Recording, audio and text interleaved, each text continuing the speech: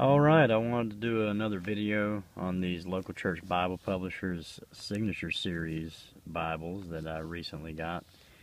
And I had not had an opportunity to check out the signature series as of yet, and I was really excited to get these. And as you can see, these are I got both of them in the burgundy, which I have to say I like the color. It really kind of pops, in my opinion. A little different than the black, of course, but I figured everybody knows what black looks like, so why not try something different, you know? So I'll start with the one on the top. This is the Cambridge Cameo, or the 120. And the covers, I was really impressed with the thickness of. A lot thicker than what I'm used to with local church, and still flexible, but not floppy. So as you can see, it kind of maintains that crease until you smooth it back out, but very nicely done. The spine bands have the raised hubs on the back there, and I'm glad to see that is back and prominent. As you may or may not know, they tend to change vendors from time to time for their leather to save money for the ministry, I'm sure, and sometimes they tend to be not as prominent, and usually on their executive series is where they're the most prominent, but this signature series is quite nice. Stitching is still good. It looks real nice. The corners here look pretty nice too, like they paid some good attention to detail doing those.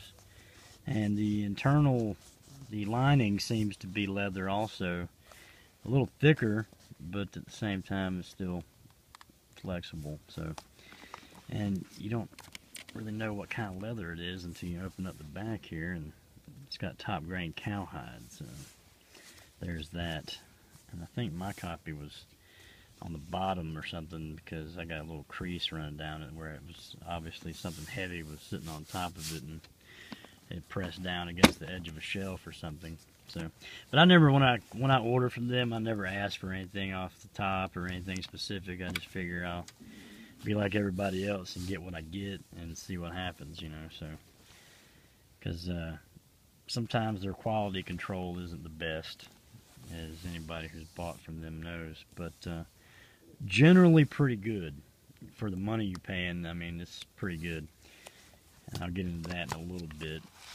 This one has the three pages.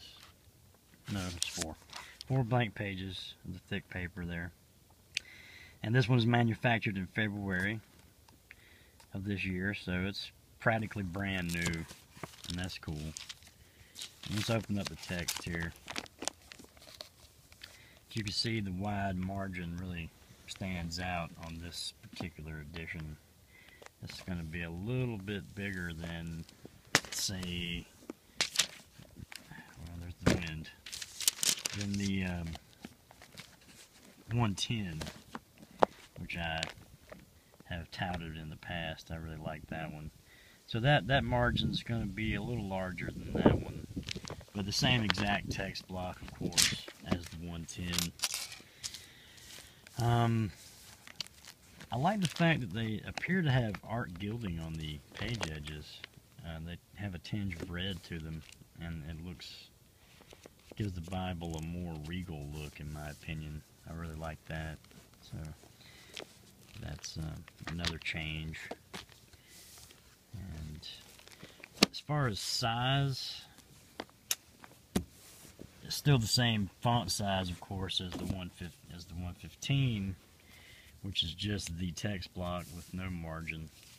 So that kind of gives you an idea of the size difference. It's not a large Bible, but it's definitely a medium-sized Bible. And I prefer to have a little bit smaller. That's why I like the 110 so much.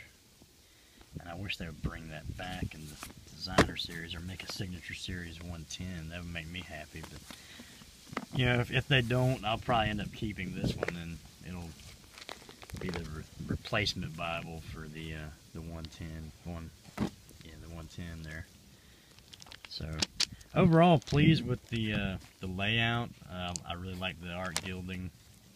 It's not bright red, it doesn't pop off the page, but it's definitely there. They definitely did something to color it, and you got the two ribbons, and they're the same color burgundy as the cover.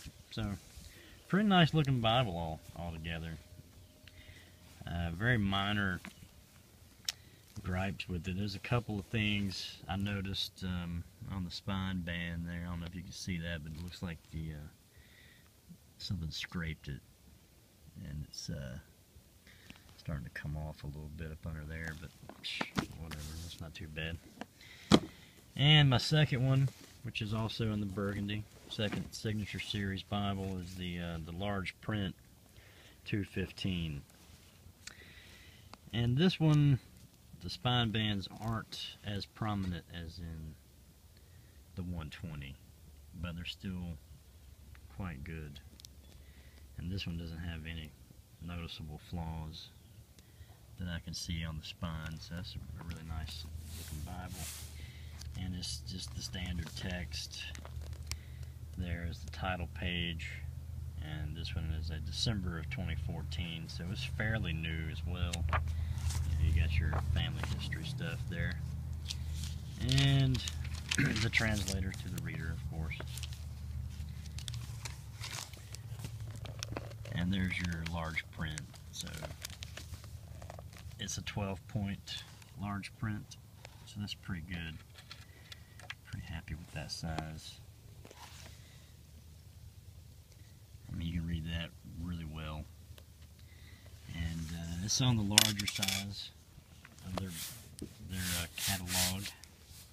And like the other one, it also has the art gilding, the red edges on the page, and that just really makes the Bible look really sharp to me. It just has a real professional look to it. So I'm really pleased with the overall design and layout of the signature series. They are $57. Both of these Bibles were $57. And of course the shipping is $16 or $17 now. So even if you only buy one Bible, you're still paying $17 in shipping, so you got to factor that in. Of course, I bought both of these together, and the shipping was still the same price. So, and in addition to these, I also picked up this New Testament with Psalms and Proverbs, and this is the one, the surprise of the bunch. I haven't been able to put this thing down. I love it. You know, it's I don't know what kind of leather it is, it doesn't say, but it reminds me of the lambskin that they used on the 400th anniversary edition. And it's a little crinkled there because I've really been rough on it. I've been trying to loosen it up, and because I figured I'll be carrying it in my back pocket or something, you know, going out witnessing or whatever. And so this would be, and as you can see, they haven't diminished on features on this thing at all. It's still the same quality, stitched around the edge there, you know, and leather lined on the inside. And it's a real basic Bible. It doesn't have a lot of, you know, extras in it. There's a couple of blank pages in the front, and this is the 135 November of 2014, and there's your title page there, and after that title page it goes straight into the text. So there's, you know, the text for Matthew, and I would say that's a good 8.5, 9 point text block right there. Let me get my penny over here on this, on that, and gives you an idea how big the text is. So it's pretty nice. Real happy with it. And at the end of Revelation, of course, you got the Psalms and the Proverbs. And there's a really nice little page there for that. It says bearing precious seed. Just a real nice little handy size. So I was real impressed with that. That's $22. It comes with one ribbon. So if you're interested in getting their New Testament, there it is. I've always looked at them and never bought one, so that was my first one. And I gotta say, I'm kind of pleased with it. So that's my review of the Burgundy Signature Series 120 and the large print 215. If you have any questions or comments, feel free, and of course, subscribe or like. I hope this has been helpful. God bless. Maranatha.